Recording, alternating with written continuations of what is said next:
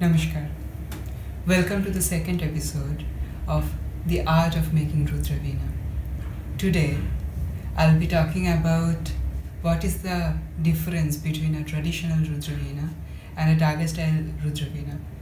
Because later on, when I talk about all the making parts, if you don't know what are the differences, it might be a little bit confusing and you might not understand what I am talking about. So today I'm dedicating an entire episode about the differences between this Daga style and the traditional style. Now, many of you might be wondering, who am I? I'm a Rudraveena player. How can I know so much about Rudraveena making? So to answer that, I'll have to go back in my past. The first Veena that I got was a traditional style. And I wanted to place my Veena on my shoulder and play it like that. But the very first time when I sat in front of my guru, Vidushi, she said, Madhuvanti, place your Veena on your lap. You'll be far more comfortable and playing will be so much more easier. So I started with playing the traditional style Rudraveena. And as that Veena was not so good, I had to make my Veena. And to make my first Veena, I went to Udaipur to Pandit Rajshekhar Vyas. There I made my very first Veena of bamboo. And that is where I learned all about Veena making. Everything that he taught me, he told me, helped me in my way making my own Veenas.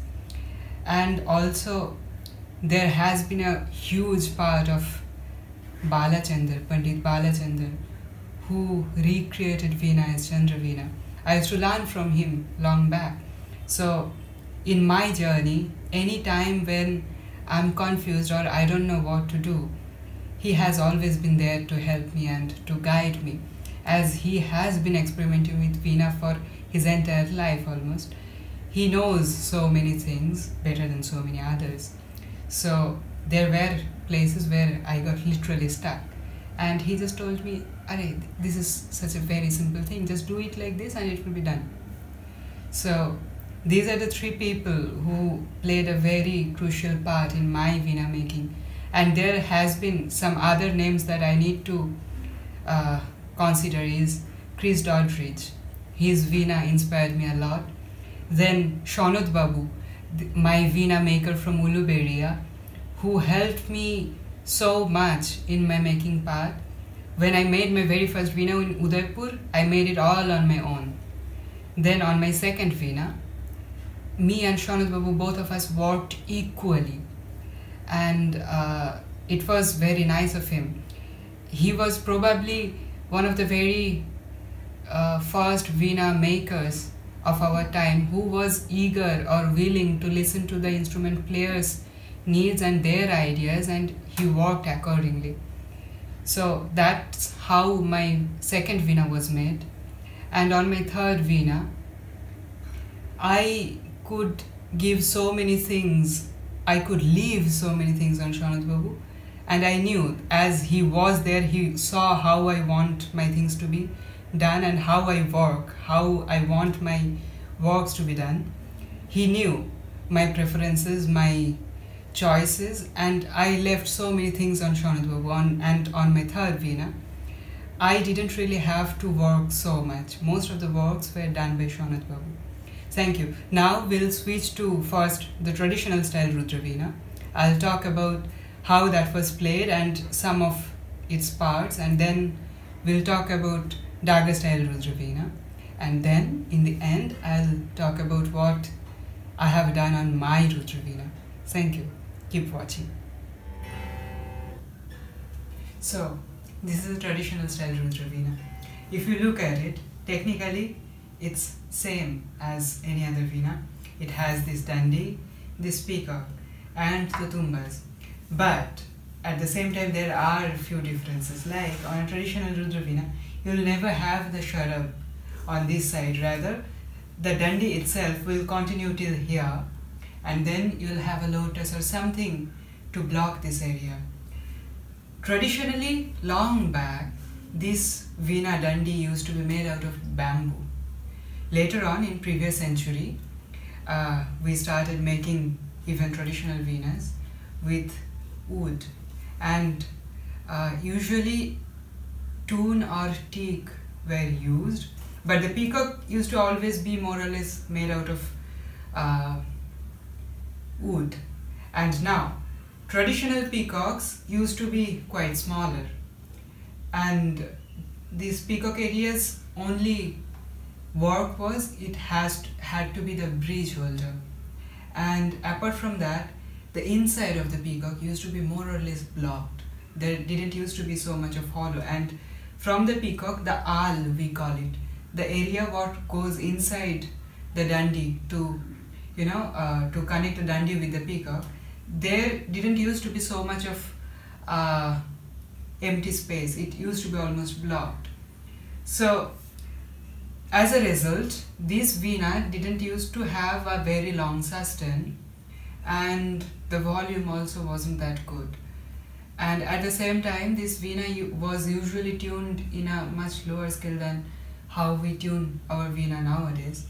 And then if you look at it, there are 4 playing strings, 1 laraj and only 2 chikaris, and the chikaris are placed on the dandi, not on this side. And the tumbas are also usually smaller than what we use on dagger style Veenas. So this is the structural difference between dagger style and traditional style Veena. Now this Veena was not played on the lap like this, rather it was put on the shoulder like this, and then people used to sit. Traditionally, if you are playing a traditional Rudraveena, you have to sit in Vajrasana, but for many reasons many people can't sit on Vajrasana, so many people sit in Padmasana or Sukhasana, and for me I sit like this. It's kind of like a Gomukhasana, or it's almost like how a sitar player would sit. But apart from that, most of the playing styles were same. The thumb placement on a dagger style Veena, the hand sits like this, but on this Veena the thumb rather goes inside the dandi or behind the dandi, and it's played like this.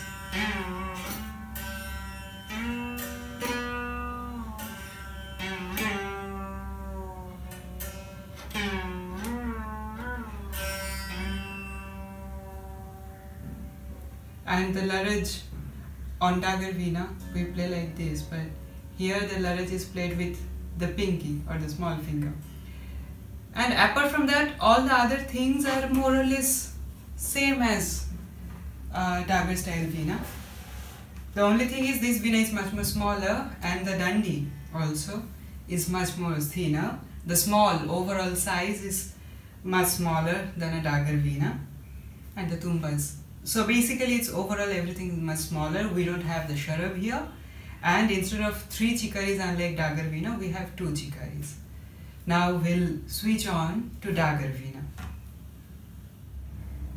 As you can now see, this Veena compared to the traditional one is so much more bigger. This is a dagger style Veena, and there are 8 pegs on the sharab, and on this side, on a traditional Veena, we didn't have this dragon head or sharab. And the peacock is also much bigger. The tumbas are much bigger. And the dandi, it's also a little bit more wider. Apart from that, obviously there are playing style differences. And here we have 3 chikaris, 4 playing string, 1 laraj. Laraj is played like this, chikari like this, and it's kept on the lap, so it's much more convenient for the instrumentalist to sit like this and play. Apart from that, this peacock area, when Bade Ustad Zia Mahiuddin Daggar created this style Veena, what he did was he emptied some of the space inside the peacock. As a result, this Veena's volume and sustain, it was much better than a traditional Veena, and he could put thicker strings and tune it a little bit more higher, to a higher pitch. And obviously the tumbas are a little bit bigger, so it also added up to the overall sound and sustain and everything. And it has a much deeper, much fuller, rounder tone, and it's good to play. It's really good to play. Now we'll switch to what we have done on my Veena. So now on the third part, I'll talk about what I have done. Rather, I haven't done anything. It's all the blessings of my gurus and also a lot of help from Sanat Haldar. So this is my second Veena that I had made after coming back to Kolkata. Rather, me and Sanat Haldar, we had made. You can see, after what Bade Ustad had done on his Veena, I knew that to increase the sound and to increase the resonance and sustain and everything, the key has to be in the dandi and in the peacock. So I wanted to go a little bit extreme. So I made this dandi and peacock. The peacock is obviously huge.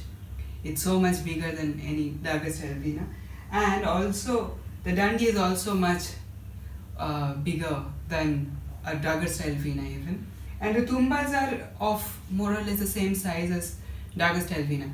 What I changed was I got really inspired from Chris Doddridge about the fretting system. On Daga style and traditional style Veena, we have individual frets cut individually and set individually.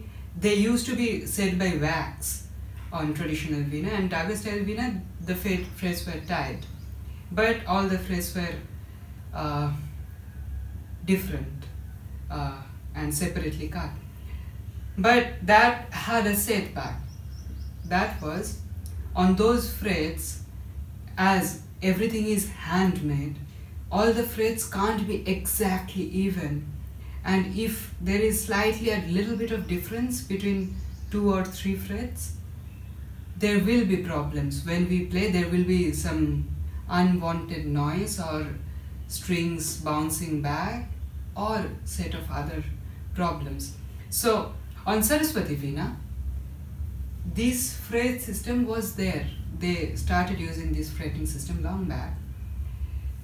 Chris Doddridge on his Rudraveena used this kind of fretting system where we put 2 pattis and then we place the frets and tie them. And also, when I was learning from Balaji, I saw that on every of his Veena, every one of his Veena, the same fretting system was there. But back then, I was not so much into making a Veena, so I didn't ask Balaji what were the secrets of these pottis or these fret stands. So when I made this Veena, I just used some frame and put the frets on that, and that time I had no idea that what should be the ratio of this fret wide and the diameter of the dandi. So at the end result, this Veena looked huge. So after that, I asked Balaji how to make it better, and then he gave me all the secrets, like this fret wide and the wide of this dandi has to be similar, and this fret system, instead of putting just a frame, why don't we use proper potti?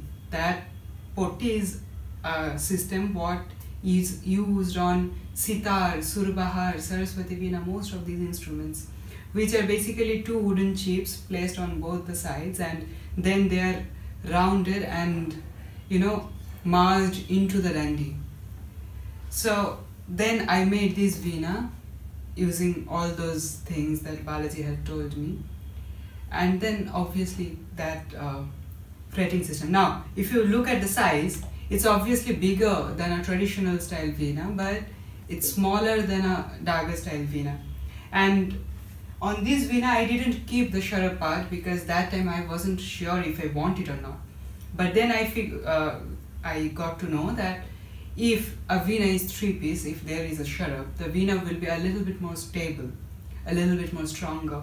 So on this Veena, I put the sharab. and the sharab is just a little bit shorter than a Dagga style veena, and then on Dagga style veena, after the the sharab joint is a little bit after the dandi, which I have not kept. Rather, after my ara, I just kept 1 inch and put my sharab. Where on Dagga style veena, it's usually 4 to 5 inches space is kept after the ara, which adds up some more length to the veena. But on the contrary, my peacock is almost like Dagga style veena, but my peacock still is bigger than a Dagga style veena, and the difference is inside the peacock. That we'll talk about later when we talk about the dandi and dandi's parts, sharab and peacock. Then I'll go into the details about the inside of the peacock.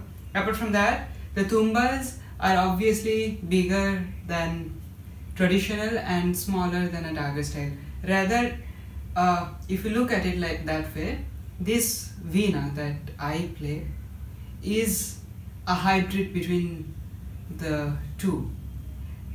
But when you look at it, it almost looks like a Dagga style veena, and also I play it like a Dagga style veena, keeping it on my lap.